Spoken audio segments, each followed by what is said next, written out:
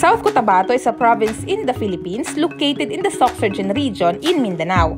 Its capital is the city of Coronadal, and it borders Sultan Kudarat to the north and west, Sarangani to the south and northeast, and Davao del Sur to the far northeast.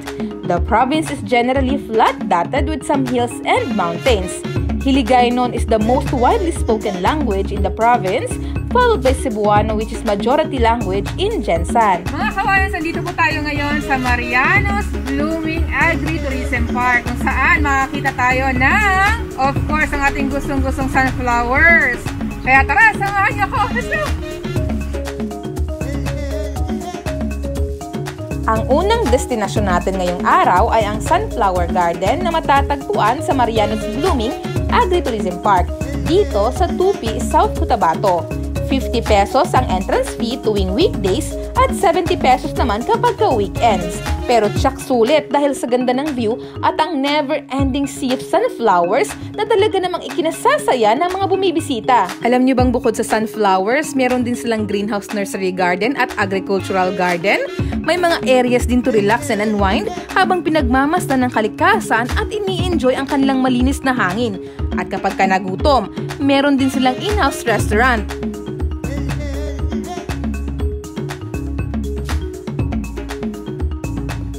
Mga kawans, kasama po natin ngayon si Mr. Tata, kung saan bibigyan na tayo ng konting information about this Blooming Agri-Tourism Park. So, Mr. Tata, gaano kalaki itong garden na ito?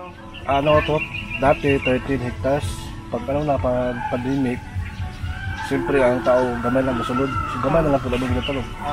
Bali, 5 maguli siya. Nakapasunod siya ba? Sunod-sunod siya? Sunod-sunod. Okay. Bali, 5,000 dati. 5,000 sunflowers? Sa karon, lang siya, 2,000. Ngayon, 2,000 na lang. Oh, okay. Eh, itong sunflowers na ito, ilang months siya bago siya tuluyang mag-bloom into these beautiful flowers? Lang siya, 2 weeks. 2 weeks? Okay. Ang lifespan niya, 42 days, na siya, magawas na siya. Okay. Pag 60, 50 days, full bloom na siya. 50 days full bloom. So mga 60, sabi na kung sa ulan, dahil lang sa manok po ba? Mr. Tata, ilang years na itong Agri-Tourism Park na ito? Mag 4 years. 4 years? Sa 4 years. May. Ano po yung posisyon nyo dito? Head. Head po kayo ng pag-garden? Oo. Sunflower lang po ba yung tinatanim nyo dito? Vegetable. May vegetables! Litos. Mga kawayans, kung gusto nyo magpunta dito sa Tupik, South Cotabato, hindi lamang po sunflower ang makikita nyo, meron din pala sila mga vegetables. So yung mga vegetables nyo po, nakakultivate po siya kahit saan? Doon banda, parang may mga greenhouse sila, no? Oo, yes. Sir Tata, yung mga tanim po ba dito, binibenta po ba or for display lang? Ano yung area niya siya, na siya for viewing. For viewing? Pero may area niya, ginakanuman niya pabaligya. Okay. Ito bang, I think napansin ko, parang mataba yung lupa dito sa Tupi. No? Mataba talaga. Best talaga yung soil dito when it comes to agri-tourism.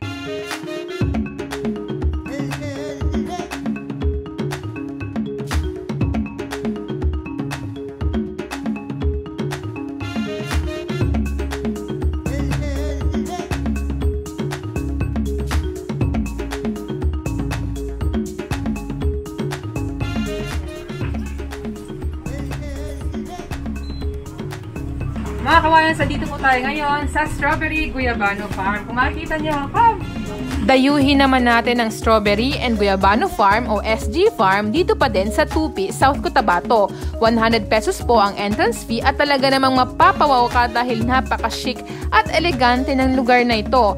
Picture perfect saan mang anggulo. You will be greeted with a tribal dance na kahit di ka marunong sumayaw ay mapapainda ka. Diba? Tanaw na tanaw mo din ang Mount Matutom. Ang dami-daming pwedeng gawin dito. Tamang-tama para sa magkakaibigan, magkasintahan o magkakapamilya. Dinarayo din ang lugar na ito para sa mga prenups at photoshoot. Alam niyo bang malamig ang klima dito? Kaya huwag niyong kakalimutang magdala ng jacket kung sakaling maisipang mag-overnight sa kanilang Malabali-inspired bahay kubo. And don't worry, meron din silang in-house restaurant ready to serve you. At andyan din ang paborito kong barbecue.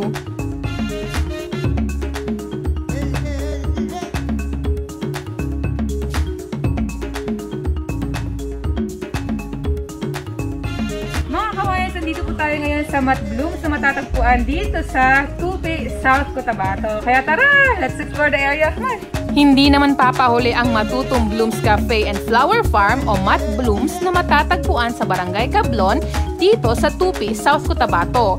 100 pesos din ang entrance fee at overlooking ang lush green garden na talaga namang it's one of the best place to visit if you wanted to reconnect with the nature. May available nipa houses din sila for overnight stay. May restaurant and cafe at di ka mauubusan ng spots for photoshoot sa dami ng picturesque views.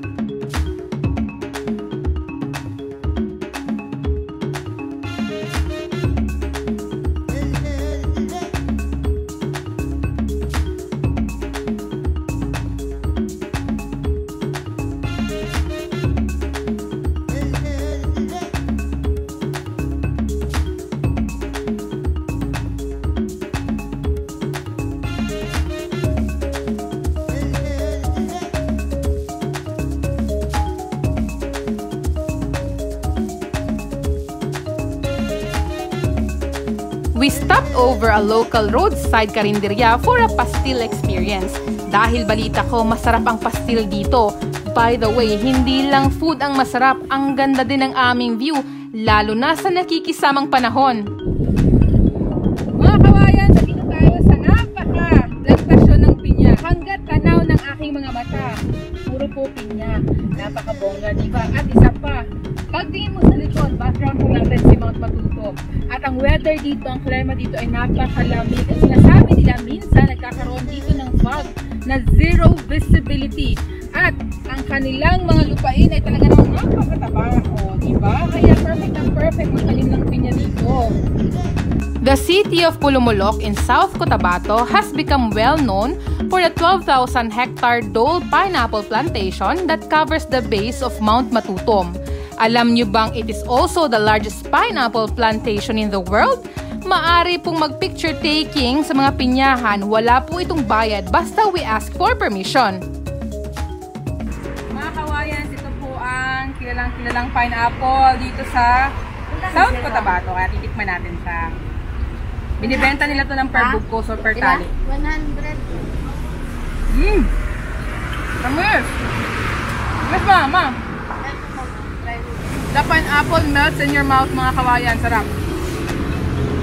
Binaybay namin ang kahabaan ng Canary Road. It's around 25 to 30 minutes ride from the poblasyon and it's heading to an elevated location. Alam niyo bang napakasolim ng lugar paakyat? Our Lady of Mount Matutom Trappistine Monastery is a truly must-visit sanctuary.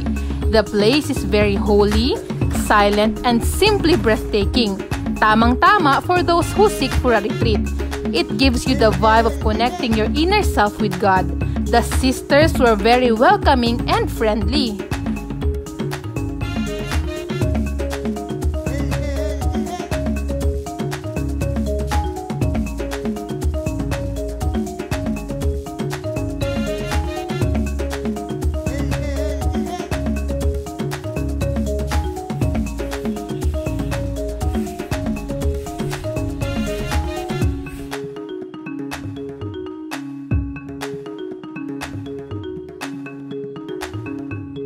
While on our way pababa, may nakita pa kaming ilog na pabonus sa aming malayong lakbayin.